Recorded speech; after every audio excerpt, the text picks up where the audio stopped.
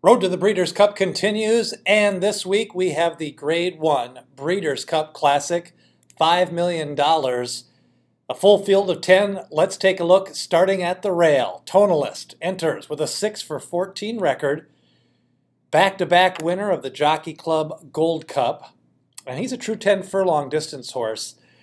Been running in all the big races this year. Not too many horses have competed in the Metropolitan, the Suburban, the Whitney, and the Jockey Club.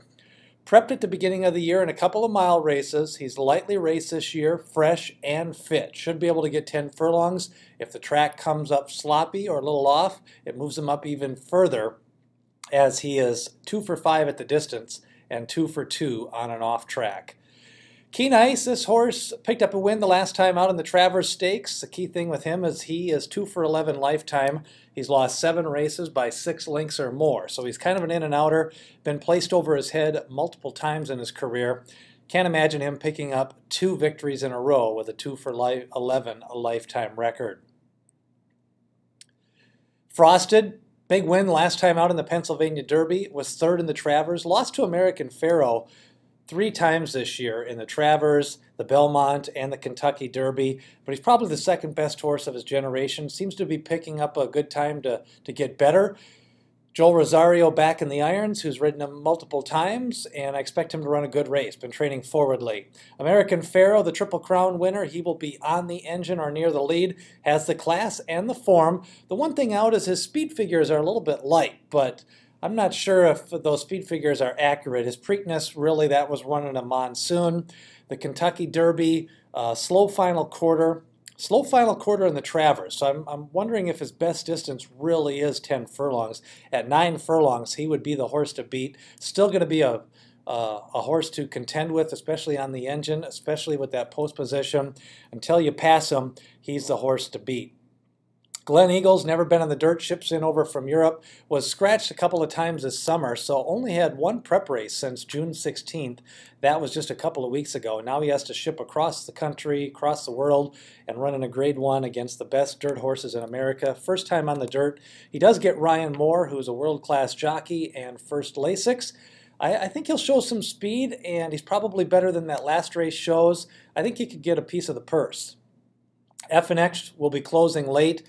Beat Tonalist a few races back, but then came back and got trounced by Tonalist by 11 in the last race. I'm not sure he's peaking this time of the year. I think he'll run his race, and that's probably good for 4th or 5th. Smooth Roller, big win last time out in the Awesome again. Now 3 for 4 lifetime. Lightly raced 4-year-old by Hardspun. Picked up a nice win last time out, but that was against weaker competition. Think it's going to be hard-pressed for him to get a piece of this race. Hard Ace has been going off form ever since a Hollywood Gold Cup win at 8-1. Was 14-1 and 9-1 in his last 2 races. Now faces tougher horses. Has already lost to Smooth Roller and Beholder. Just can't imagine him getting a piece of the purse. Honor Code has never ran 10 furlongs. He's 6 for 10 lifetime. He's tenacious.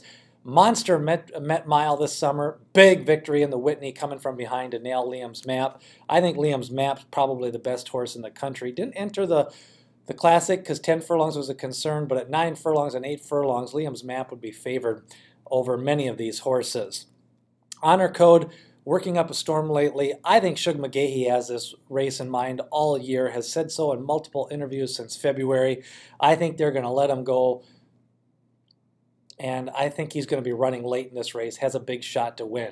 Beholder, classy filly. She has beat the boys already once in the Pacific Classic. That was her only race at 10 furlongs. Always been a little questionable at 9 to 10 furlongs. Faces other speed in Frosted and American Pharoah. I just don't think she can get the distance, but she should get the perfect trip from the outside. I think any one of 4 horses can win. Beholder, American Pharoah, Tonalist, and Honor Code. I'm going with Tonalist. I think he's just the best horse at 10 furlongs.